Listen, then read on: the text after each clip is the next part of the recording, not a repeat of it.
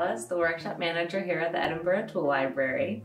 This weekend, February 14th, from 2 to 4 p.m., we'll be having a Swift nest box building workshop. We'll be joined by Katie O'Neill from the RSPB, and they'll be talking a little bit about these awesome creatures, their habits, and how we can make them feel more at home here in our city. We won't be providing materials for this workshop just because of the nature of the woodworking, but as always, the Tool Library has an awesome inventory of tools you can borrow from, or you should be able to make most everything with some simple tools you might have at home. Proceeds from the workshop will be going to our charitable outreach programs, so it's a great way to do something with the ones that you love, learn a little bit more about nature, and give back.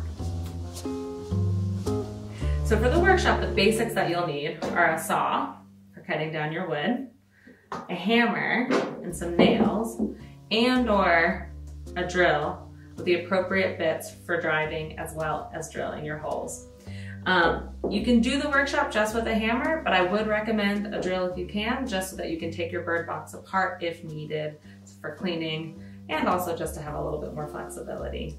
The Eventbrite page has all of this information, so if something is missed, you can go on there, see a list of materials you'll need, as well as a really amazing plan that's been put together by the RSPB, so you can get a visual of what our bird boxes will look like, as well as all of the cuts that you'll need.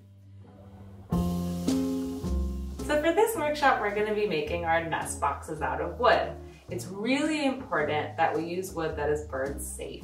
There's a lot of different ways to source your wood, but we're going to be using something like pine, oak, beech, or even plywood as long as it's been made sustainably. You can go to different places around town. Move On Wood Recycling is a great place to get recycled wood, as well as your local lumber yard. And another way you can find free reclaimed wood is by using things like pallets.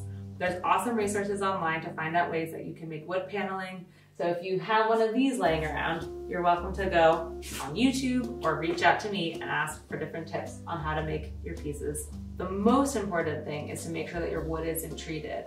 If you have wood that has paint or a varnish on it, you can definitely sand it back, but just be really careful that there's nothing left on there that's toxic. As always, the Edinburgh Tool Library has you covered on borrowing tools. If you need a saw, a drill, or even just some advice, feel free to reach out and we can help you get set up as a member or just answer your questions. Really excited about this workshop and learning more about Swifts, and we really hope you can join us.